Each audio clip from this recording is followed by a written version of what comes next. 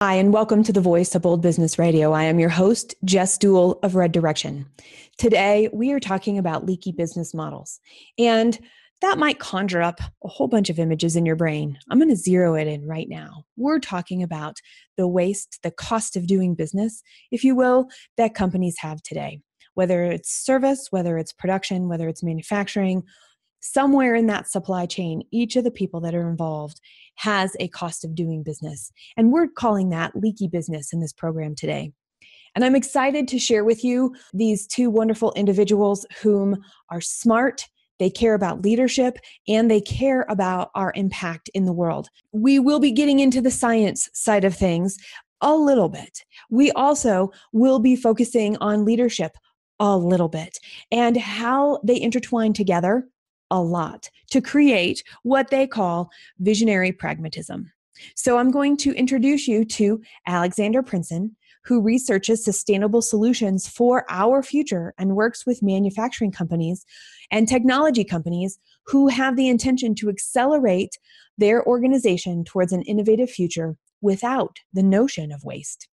And Dr. Federico Fioretto, who is an entrepreneur, trainer, and coach, and is passionate about sustainability and the development of human potential. And he believes in the possibility to transform all conflicts and provide a method to reach the visionary goals of the company. We'll be right back after this. Welcome to the Voice of Bold Business, the show that provides everything smart leaders need to evaluate situations, build relationships, and create solutions. Jesse Dewell candidly talks about the skills necessary to build tenacity and do more with less. And now, here's Jessica. Alexander and Federico, you guys are creating a new way to look at existing businesses and help transition them and transform them into where we must go as business entities, but also as a community of people doing business with each other and living together on this planet. And you're calling it visionary pragmatism. Will you guys define that for us? Let's just start right there. First of all, the fact of being visionary quite too often is kind of getting labeled those who are not rooted in reality, so those who have visions but cannot deliver on them. And pragmatism is very much the characteristic of entrepreneurs and entrepreneurship.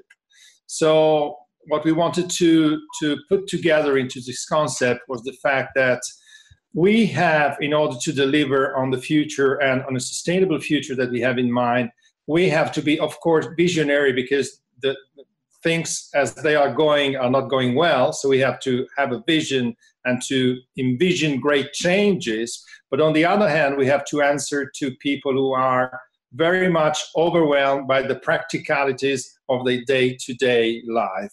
And that's why we have embraced this concept, hoping to give an idea of how pragmatic we are while delivering a bold, I would say, vision. And this is the appropriate place to talk about bold things, I think. One of the reasons that this is necessary and required today is because businesses, they're starting to leak in a new way. They're lacking flow, they're becoming more rigid, and instead of embracing change, they're building, I guess, if you will, dams or walls up against this moving target of change. Am I on track so far? The change in this time as we're living now, most of the time goes together with fear. Yep. And fear is the lack of hope. And to overcome fear, you need to have a vision and to see the horizon as you want it to be. And if your company is only focused on your core business and short-term cash flow, there is no space for a long-term vision. Is that where the leakage happens? If you only focus on what you have today and you don't have the capacity to look forward, there is a sort of leadership leakage, if I may, that there is no incentive to look further ahead into the future because of stakeholders' interests. But it also means if you look that back to the leadership aspect and human capacity, if you're only focused on the short term, your workforce is only focused on the short term. And we are humans and we live 80 to 100 years, so there's a much more potential within us to be used. This is interesting, if I may step in, because when we think about leaky business models, we have to think in different ways. So I'm sure that later on we will talk about leaking in terms of waste, resources, material, energy, etc. But we also have to concentrate on the fact that there is a leakage in terms of engagement, in terms of the use of intelligence and of the power of people who are involved in the processes of business. So as Alexander correctly said, human beings have a longer horizon than the next quarter. We need to have a feeling that what we do has a purpose and is having an impact, of course a positive one, in the long term. So when the concentration is very much on the short term and on the day-to-day business, there's a leakage or a waste, I would say, in the effectiveness and efficiency in the use of the human potential. This is another kind of leakage that sometimes is not envisioned enough. And the fact is that the kind of business mentality that has formed in the last 2 to 3 decades has been very much concentrated on the short term and on the day-to-day. So the problem is that there's a lot of talk about vision. Vision is written on every website of every company on the planet, more or less. But how many leaders today really dedicate time to develop a vision, not to talk, to spread and to engage others into that? And I understand too, we see it every day that we've got this short-term demand, for example, through the stock markets, the S&P 500, the global markets that we have are saying, give us short-term returns. What are you doing? How am I making money right now? Yet we're seeing at the same time, we are seeing companies drop off of the traded markets earlier than ever before. At one point in time, something like 20 or 30 years ago, it's probably more like 30 years ago, the average age of a company that was traded publicly, they were on the market for something like 25 to 30 years. And today, that is all the way down to like 18 years. And again, I'm going off the top of my head. Those statistics may not be right. The decrease, though, is there. That is where we're sitting. The other thing is there are more companies than ever before that don't make it to the 5-year mark, that don't make it to the 10-year mark. And I personally believe, and the work that I do is complementary to what you guys do in the sense that without that vision and without that awareness of this longer term, at some point we hit a wall. And we hit that wall because technology is transforming our world faster than we know what to do with. By the time we get a new thing implemented in a medium to a large size business with 500 to 1,000 or 3,000 employees, we're already using dinosaur-aged technology and have to start all over again. And it's hard to commit an investment to something like technology when it's not our core part of our business, for example.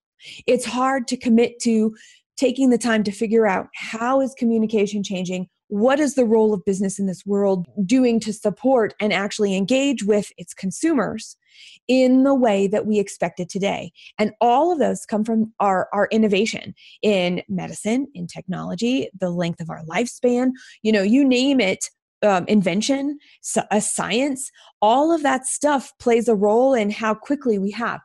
So I want to start with, we hear that there's this break between vision and the short term. And that's where you guys are focused, is how do we hold this short term, yet not forget about and plan for this long term? So we can maybe at least keep the numbers where they're at. And best case scenario, we're improving those numbers. Companies are around longer. They're traded publicly across the world longer. We have more impact in that way, considering everything we do right now is valued around currency. And I know you guys have some other things around that. So, but before we move into some of those, the ways that vision can show up in terms of leadership and cost savings and things like that, what I would like your take on that. Are there like 2 or 3 things that you could bring home that says, look, you know what? The times are changing and we must change with them. Even if we can't change as fast as technology, we must attempt to keep up or we will lose our market share and close our doors. One thing that comes to my mind is always thinking about Africa. They don't have anything, and yet they're still one of the fastest innovators in the world because they are able to blend technology together, which is available. For instance, they don't have bank accounts. Bank accounts are now mobile phones. So they skip the bank, they skip the electricity. But that has to do with the mindset you encounter scarcity. And when you're indulged in abundance, that everything is available, you tend to think that everything is for granted. And going to an innovation mindset, although the Americans are still one of the very inspiring cultures where making stuff is in general embedded in the culture, and as such you see a lot of innovations happening from the ground up. It's very hard to innovate in a structure where you have a top-down management flow. So that if there is an initiative or an idea, it's very hard to get that idea up.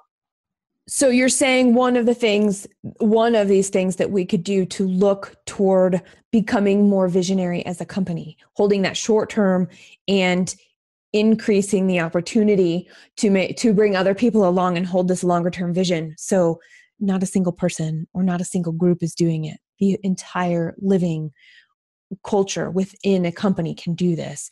And that is to make sure it's not a one-way street. It's not top down only, that there are ways to go from the bottom up and making sure that we have this connection along the way and being able to get the ideas that are flowing somewhere below the bottom and the top. We value everything in currency, but we have to remember that currency is made by people. So we have seen a lot of concentration, or I would say an entire concentration on short-term results and financial results in business in the last decades.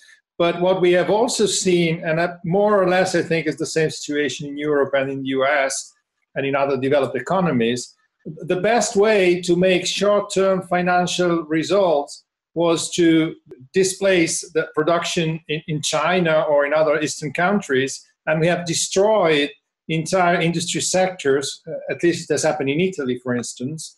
And today we are paying the cost of that. Can I pause right there? So if I were to say it in my own words to make sure I'm following your train of thought, Federico, you're saying that this concept of efficiency and production at the lowest possible cost has an upper limit. I think it has reached its limit, and we are seeing that. Yes. And what I was thinking about when I said currency was we all have responsibilities. We all have obligations for where we live, what we eat, how we eat. And currency is what we spend our money on, is what we are telling companies that we agree with, support, and appreciate in their lifestyle. So I guess that's where I was coming from, is that money still is this thing that is determining value. Where I think I hear you going is to be visionary today, to see all of the stuff that is changing so quickly. When we hold that people show us their value by buying our product, at the same point in time, we can say, look at the causes to improve our environment. Look at the causes to reduce overall waste in our cities and on our globe. Look at the way that we can connect. For example, going back to the Africa example that Alexander shared of being able to bypass certain things with technology. When we start to bring in these other elements of how people may define sustainability, we are adding value to the money that comes to us and helping people feel good that they're contributing beyond what's going on, because the people they're partnering with, the people they're buying products from, are value the same things in terms of environment, community, sustainability, reducing waste, things like that. What would you say to that? To me, money is a byproduct of the value of our activities. So what gives value to our activities, or how do we produce value, is the quality of intelligence that there is in our products or processes. And I see no contradiction, and that's very much the approach I think that we have in ESI, between money or having a profitable business and environmental stewardship, reduction of waste, circular economy, et cetera, or sustainability, as integrated sustainability as I think of it. On the contrary, I think there is more value, and in the mid and long term, even more money. And today we are seeing it more and more, especially into B2C industries, but also in B2B, more and more there is a value which is given to sustainable products, sustainable productions, sustainable services, and circular economy processes. And it's not necessarily more money, is more appreciation, because you get better products, better services, you get more value. And that's come from more attention to something which is real innovation, which is putting value back into companies, because the focus on short-term financial results has taken away value from companies, because there was no investment in innovation, which entails research, entails some failures, entails normally mid-long-term investment, and investment on people, which is education, company culture, etc., which also entails mid-long-term investment. But then when you have started, the long terms comes the interest of the day one day. If you never start that investment, then you get choked. And that's why, very correctly, I agree with the statistics you mentioned before, companies are getting out of the market at the fastest pace today, because there is no long-term consideration or investment. And that's also sustainability, because sustainability is making business profitable. I have three things then that we've talked about here to just recap and make sure I've got them clear. This concept of a two-way street. We need top-down leadership and we need bottom-up support and communication pathways to get the best ideas overall for innovation, communication, and connection. The next is shifting away from money, the currency piece of just the bottom line, and actually recognizing that people are aligning with companies that share their values and that are impacting the world in a positive way. So they may not want to invest in a company that has farming practices or practices that actually are detrimental to part of the ecosystem of farming. And they can make all of these choices in that way, as the example there. Just the concept of considering what sustainability looks like within an organization, because across industries, sustainability means so many different things. And one thing that I heard you say, Federico, that is actually the same across all industries are the people that come to work every day. Alexander, did we get them all? I want to add one more, because the interesting part is that a business always operates in a value chain. As you mentioned, we have businesses, and in businesses, people work. But the businesses have suppliers and the businesses have clients. In the end, it comes from upstream towards downstream. Where do you get your materials from, and where do you dispose them of, or where do they get to? And that's a whole flow of matter, as I would call it. And the way you manage it is the biggest question at the moment, because we all know that we have a finite planet, and the resources become finite. So that in the end, we pile everything up at the waste dump. But if nothing comes back, we have a cultural crisis, because there is no circularity in the way we produce, make, and process stuff. As I was checking in across my social media, an interesting post crossed my path, and I had to chuckle at it. It was a friend and colleague of mine. And he says, somebody called me up and said they wanted a bid for my services and to tell me right away at the beginning that he was only going to accept the lowest cost bid for the services. Okay, so we're going to use this as the basis of all these four things because a lot of us want that. We want the most we can get for the least amount of money. And we look the other way when it comes to, so how do we get the most for the least amount of money? And he himself, he was like, yeah, nope, sorry, no big deal. I'm out. I'm so glad that you called. I'm taking myself out of the running for this one. Not interested. Because when we get in that mindset of these boxes, if you will, it's almost like a house of cards in a sense. And when you talk about a finite planet, Alexander, that's what I thought of was we've got all these things happening and we might not want to face them because we're not ready to deal with them. Yet our planet is going to figure out how to heal itself. It was here before we got here. It's going to be here after we're gone. So what can we do to make us as a species, as a sentient being somewhere in this universe, actually be able to contribute and get past this hurdle? I actually think it's somewhat of an evolutionary hurdle. And I say evolutionary because Earth is going to do what Earth has got to do no matter what. So the science part of me and the science part of you, I think we can relate to that a little bit. So where I think I would want to go with this is when we think about like efficiency, for example, right? It started in the 1800s and all those guys, they came up with this, here's how many units I need. Here's how far away they can be spaced so I can get the maximum number of units. Here's how much a skilled person will be able to produce in a certain period of time, and push that a little bit to get this concept of efficiency and productivity. And we are still rigidly hanging on to those in business. This concept of efficiency and taking away the humanness of it, taking away the connection that we have to our work and just making people cogs in a wheel. And something that you said about the finiteness reminds me of dominoes falling down for some reason. At some point before, when we had no concept, we didn't have the science to measure any of this, we weren't quite as globally connected.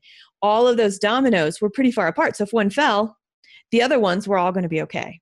The thing is, as time goes by and we have more technology, realistically or not, those dominoes are now connected. And when one falls, the next one's going to fall. And the next one's going to fall. And the next one's going to fall. And that's what I think I heard you alluding to. Is that correct? Yeah. And then alluding it to the opposite of what you're saying. Okay, good. Okay, well, let's take it there. You're talking about existing systems, and they're right. all structured in a way that stuff comes in, stuff come out. We have unified the production unit, and whatever is wasted because that's non-core business. Waste is an external cost. Yes. What I've been researching for the last 3 years is that externalities can be cash flows, so that a factory can literally operate as a living system, taking care of its place where it is, like for its population, for the food, for clean water, for biomass production, for energy production. For me, that's effectiveness of what you do. You can be very efficient, which is reducing cost, reducing waste, but in the end, you will always have waste. Okay, so what you're saying is basically every single existing business here is wasteful in some way. Always. And you're saying there are ways that when we stop, we evaluate, we rethink our thinking, and we start getting out of our own way, we can basically reduce to eliminate the waste we've been creating in our existing structure. We can evolve up into something that that's something that we can define and creates zero waste, an expenditure, a cost of doing business, if you will. Those can go away. Cost becomes a revenue. Tell us more about that. So for instance, I mean, there is a whole notion about CO2, for instance. It's going to be a little bit scientific chemistry, but most life consists of carbon. So CO2 is basically a feedstock. It's not an emission, it's a feedstock. If you emit CO2, you emit feedstock. And bacteria, which was one of the first ones living on this planet, they were actually capable of converting CO2 into biochemicals. But it's the same with if your factory requires a lot of water. You have wastewater. It's either polluted with other chemicals of minerals, or it's full of heat. Nature, everybody knows the spiral in the bathtub. Yes. If you power that up, water will automatically go back to 4 degrees, which is the highest density. And 4 degrees is cooler than 40 degrees. So suddenly your cool water is cooled down by the characteristics of water, and then you can put it back into your factory. So the externality of wastewater then suddenly becomes an asset. Which would require then the thinking to recognize I have a potential asset here. Who are the companies that can help me make this an asset? Because I do what I do really well, and I do not want to become an expert in cooling water to reuse it in my factory. There are people who do that. What I hear you talking about is a synergy between companies in a way to create revenue. That's the most fun game I'm busy every day with. That's okay. That's cool. I Federico is like, he's twitching back there. What? Jump in. Yeah, my problem is that I could listen to Alexander for hours because he can take out some terrific science. But that's exactly the issue, the fact of waste and efficiency. So we think that businesses today are the best at making the most efficient processes. But instead, since we have so much waste, that reminds me of a definition of waste that I've learned when I was studying at Harvard with Bob Pojasek. Waste is squandered corporate assets. So if you have waste, it's money of your companies that you are throwing away. If you have bought something and you have emissions, those that you put out as emissions are your resources that you are throwing away. And that's exactly why today we need to put together visionary leadership and science and technology. Because we have the science and technology, but we also have to bring back business leaders and all the people to change their way of thinking. The fact of saying that, oh, that's not my core business, I don't want to think about the science of recapturing CO2 as a feedstock. No, that's your duty today. Because today we have reduced margins, we cannot stand anymore. We cannot endure anymore this level of waste, of pollution, and of squandering assets and resources. So it's compelling today, and that's why the two things have to go together. Because we have the technology and the science are there, but we need leaders who have a mentality and a mindset to make the most of them and to dare to change without fear. And one last sentence, and then I shut up, is the big word that has been mentioned here and there is system thinking. We have to think back as part of an ecosystem. And that's the answer to the question that you were asking. How can we as humans, etc. We are part of an ecosystem, and we cannot behave as a very dangerous parasite anymore. And there are opportunities of business and all the knowledge that is needed there. Can I add one more thing onto that? Because you said a very nice one. It's not your core business, but actually, if you're a steel manufacturer, producing steel will be a secondary cash flow, and producing biochemicals from the CO2 will be a primary cash flow. So what are you? Are you a biochemical factory or are you a steel factory? And these are the questions which are now emerging with all these industries. Where is your core? What comes next? You guys, this is like caterpillar bursting out of its chrysalis to let its wings dry and fly away. It's interesting to think about that because I like the systems thinking and the fact that we find ourselves in this gray area because I don't mind chaos. That's actually a cool place I like to play, chaos. All these unknowns and thinking about them and figuring out what that might mean and how do we try something to find out if it would work for us, whatever us organization is. It's interesting that this systems thinking was everything we've talked about so far is us impacting other things that we touch. We don't really think about us in our existence and the bigger system that we are a part of. that somebody could be looking, I say somebody, that our climate, for example, our world, where we choose to go skiing, what kind of car do we drive, this bigger system, we tend to forget about that and not think about it. And here in the US, I know you guys are in Europe. Here in the US, we have very progressive cities and less progressive cities when it comes to recycling, for example. The city that I live in, Boulder, is very progressive. We can put anything we want into this recycle bin, of course, but we have a list. So what happens with the stuff outside of the list? And this is interesting things. So like, for example, people who wear contacts, when they have these disposable contacts, you get them in these cases and they have those little foil pieces on top of them. You cannot recycle those individual foil pieces. You have to slowly save all these individual foil pieces and put them together to get them to a size that the recycling company can do something with. So how many people are actually going to do that? That wear contact lenses in a city that's already pretty progressive? There's a limit to what's easy. What do I have to work really hard at? And what do I have to really work hard to do? And we tend toward taking the least resistance in a path. And so my question to you guys is, in terms of this concept of what we're talking about now, this systems thinking, sustainability, being visionary, it seems like the road less traveled more than an easy path. So are there ways that you are starting to work with your approach that make it easier for somebody to latch onto and go, yeah, that's not too hard, I can do that, and get them on this path to thinking in this new way? It's an untrodden path, but it's also the most profitable that we have in sight. There is a big responsibility in industry and in business about, for instance, the example that you made of contacts. I'm not specifically a technician and I don't know that kind of industry, but for instance, think of coffee pods. They are one of the most unsustainable things on the market now, and they are very fashionable, and there are billions and billions of them being sold and end up into landfills.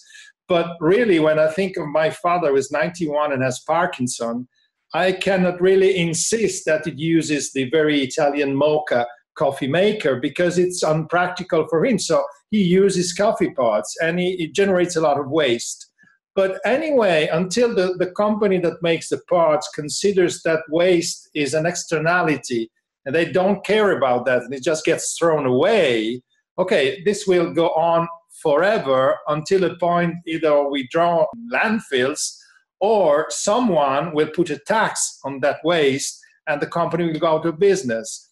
So for instance, why don't we do something with discarded coffee and make it easy to extract from pods and do it maybe in another way, and we close the circle and we make a revenue stream from waste. And that would be a new business model, and I'm sure that Alexander can illustrate that much better. In Italy, Lavezzo is collaborating with another Italian company, Novamont, and their coffee cups are 100% biodegradable in the compost. Previously, Jessica, you talked about those companies in the stock listed, how long they're there.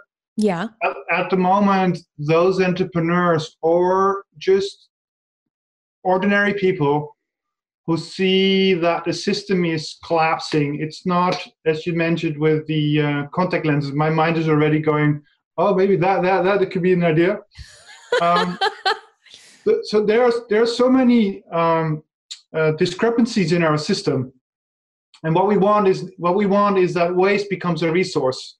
Recycling in itself is quite expensive because you have the only option you have is to downgrade it. What basically you want to upgrade everything cost-wise.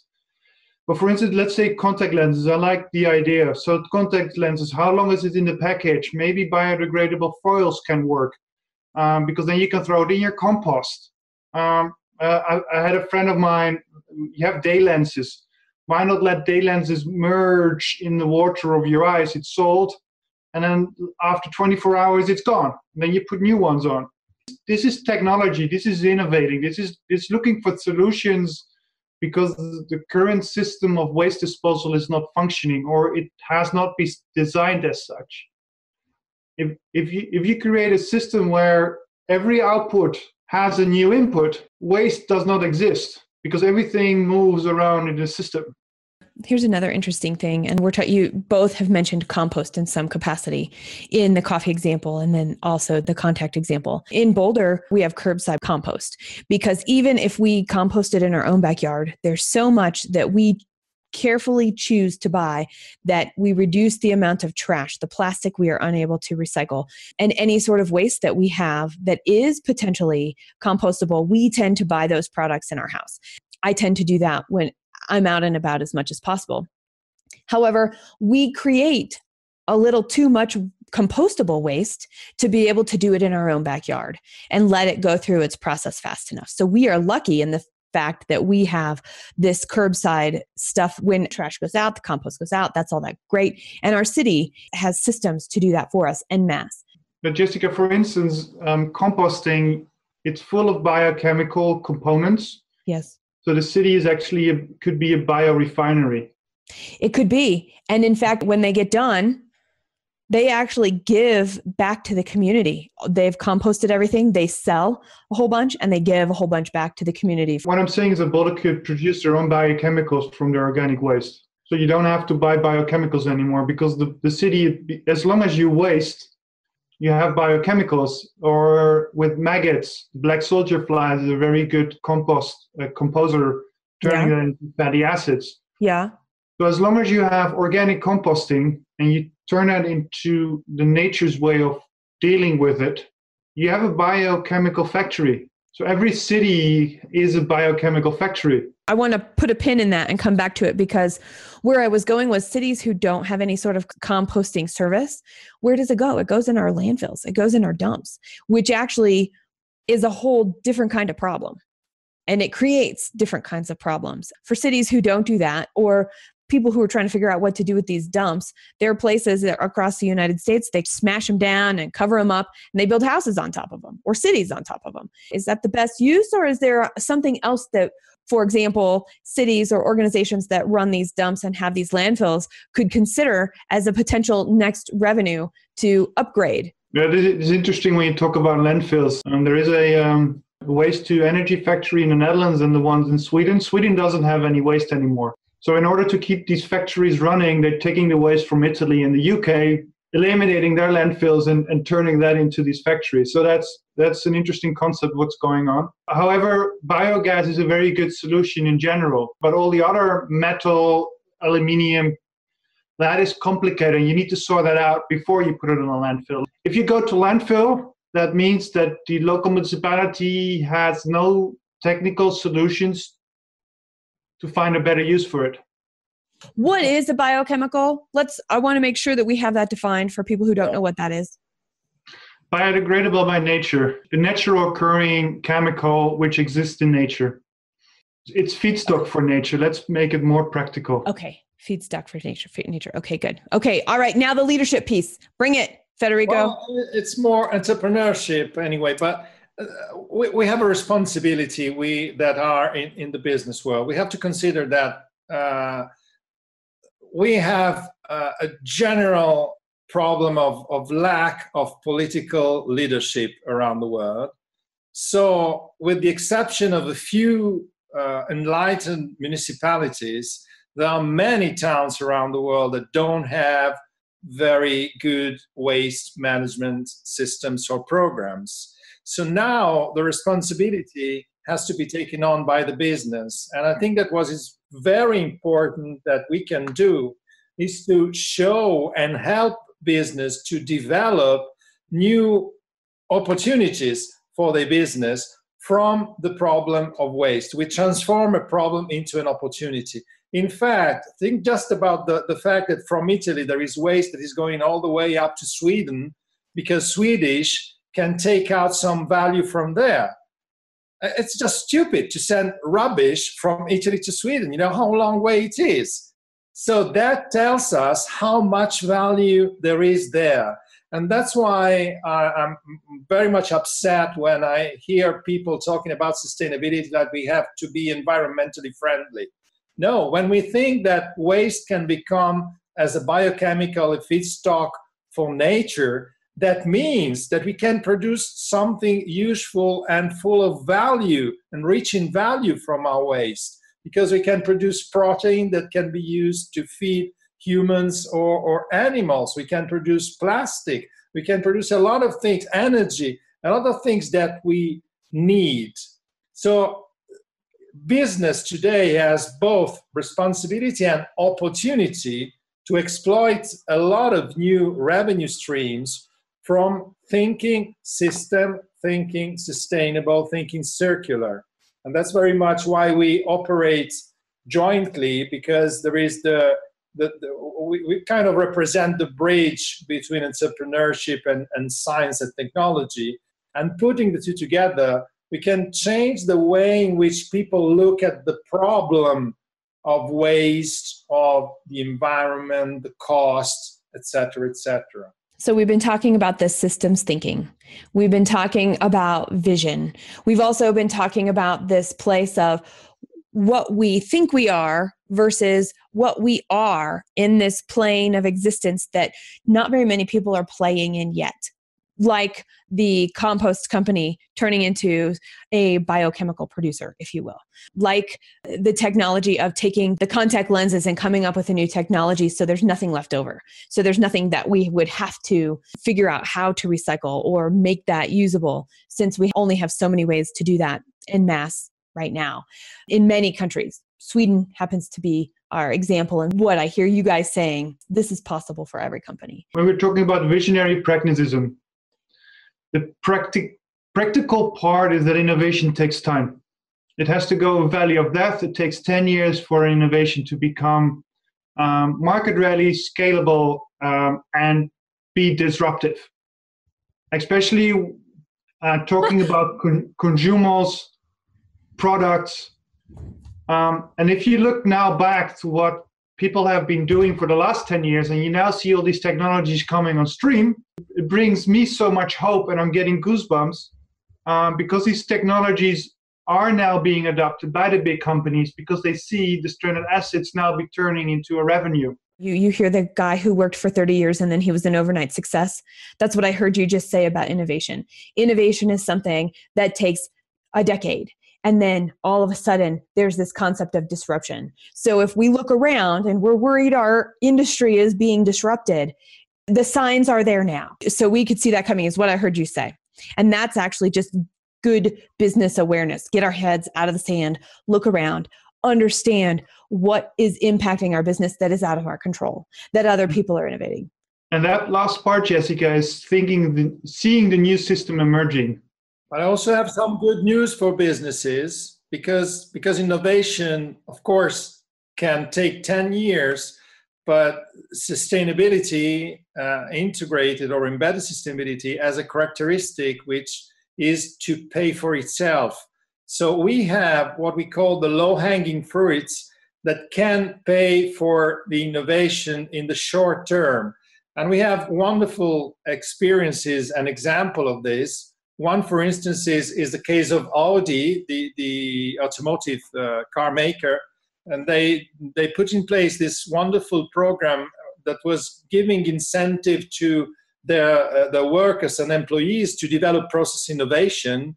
And in 1 year, they had savings in the processes for, if I remember well, it was 700 million euros. And they paid in incentives 6 million euros to their employees, who were very happy of the incentives. But the company in just 1 year made a very huge profitable saving that could be used for innovation. And that's just an example, but there are plenty of case histories of these low-hanging fruits that come from very, very simple innovation and changes that are created by the very people who work in organization, that they have no cost, basically, but they just come out of ingenuity of people and their experience that can pay for the long-term 10-year innovation that will be, as Alexander said, disruptive. And then there's completely new product, process, or business model. So it's encouraging, I think, for business to know that there are these low-hanging fruits. With technology moving so fast, is there a reason that it takes so long to have this technological disruption? Because we're seeing user technology, and this is really hard because Lyft and Uber are popping into my head over and over and over again. They took a system that was relying on an old technology and they created a new way to do the same thing, to get people moved around from place to place. And that seemed fairly quick. That did not seem like a 10-year, we kind of saw it coming thing. So for people on the outside looking in, people who are not in manufacturing can still benefit from all of this. We need some context around the time, the fact that this takes time. And what can you tell us about that? I've been involved lately in many events and organizations about Industry 4.0.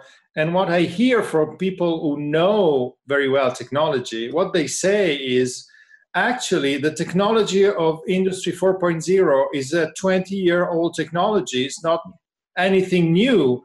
It's a new way of using it. So again, there can be, of course, disruption in time, but that's an ongoing process. What can be very quick is having people thinking and using their intelligence and come up with very smart ways of using the technologies that exist with maybe small improvements to make new businesses and to make profits. To add on that, Federico, Jessica, the example of Uber is basically a platform where supply and demand comes together. Isn't a taxi service the same thing though? Yeah, but basically they're matching supply and demand. They're not producing anything. Okay. They're providing a service, but there is no hardware being developed out of that context. Okay, so that's using the existing technology and actually just making use of it. Whereas would like going from a cassette to a CD be a better example where there's a production of a cassette that does recording and then to a CD? For me, this age is a battle of technologies. We know the story about Edison and Tesla. Edison won because he was a more commercial-oriented guy, and Tesla was a genius, but he had his own characteristics and was never successful in telling his story and the benefits. The US was one of the first electrified places in the world in the 1800s. There were already hotels, cars were already faster than horses. Only some group of business people decided, you know what, a petrol engine and the system around the petrol, diesel, if we roll it out faster than we do with electricity, we win. I mean, Elon Musk is doing the same with the electrification. He's building factories and making sure that the whole supply chain is organized in order to implement the whole system in one go. If you take that analogy and take the Uber technology and then look at SpaceX, for instance. Okay, good, yes. They never said reusable rockets were possible. I mean, it was science fiction. We know all these beautiful science fiction stories, but Elon was a programmer. So we can program a machine to come back. I mean, that's just finding the right software lines. And then you need to do something with the hardware technology to figure out how to get these rockets back to the planet, because you need to figure out what you need for that. But he merged those two together, and now these rockets come back every time over and over again. But the development of SpaceX was not something he did in a couple of years. And that also had a 5 to 10 years development period in order to get there. Thank you. I think that's a very good concrete example. And I want to keep listening to you both all day, and we're running out of time, which is unfortunate. So we'll have to see about having you guys come back to talk more about this, because we didn't even get to the water stuff, the whole flowy thing that we had originally talked about. And I would love to be able to come full circle to that as well. So I want to hear from you guys just today. Why is it bold? Why is it bold to recognize business is leaky today? Our business models have opportunities that we're not taking advantage of. Why is it bold for us to start thinking about them? It is a leap from what you were hinting before, the very common way of thinking, we want more for less. And in thinking, and I think it's very much the Elon Musk way of mind of thinking, is we think what we want that is appropriate with our objectives, and we go for the resources that we need for that. How about you, Alexander? Yeah, for me, leaky business means there's profit somewhere to be earned, because you're losing opportunities. So if you don't leak anymore, you've resolved every leakage you can get and turn it into a cash flow. You've listened, you've watched. We are really glad that you are here today. Alexander and Federico are the type of guys that when they come back on the Voice of Bold Business, I want you to know right away. I want you to have this program delivered to your listening queue on iTunes, iHeartRadio, Google Play, whatever your preferred listening platform. So go and subscribe. Also, rate this program. How helpful is it to you? What else would you like to know about this? And take a look at and share with us your experiences around closing the gaps of where you could increase profitability by looking at the company differently. Now, we talked about a lot of things today, and I'm going to recap just a few because this is a really critical component of what we must do today to understand where the businesses we spend our money with are going and what they're doing, what we can do within our own organization to eliminate this cost of doing business, this waste for the benefit of ourselves, our employees, our customers, and our world. We talked about what visionary pragmatism is. We talked about what this concept of leakage is in business models. We talked about 4 ways that we can start thinking right now to consider moving toward this concept of a vision of change that may take 5 or 6 or 10 years to start to see the results of, because what we actually do at our core today may transform into something else entirely when we look at the places we have our leakage. I would like to challenge you to take a look at what are the external costs that you have? Where is the waste that is generated within your organization? And find out and identify where you have a leaky business model. Subscribe at thevoiceofboldbusiness.com and get more information, program notes, and past episodes. Bold leaders approach each situation and focus on action to achieve a higher level of leadership. Jesse Dewell, your business advocate, is the host of the Voice of Bold Business Radio. Thank you for joining us.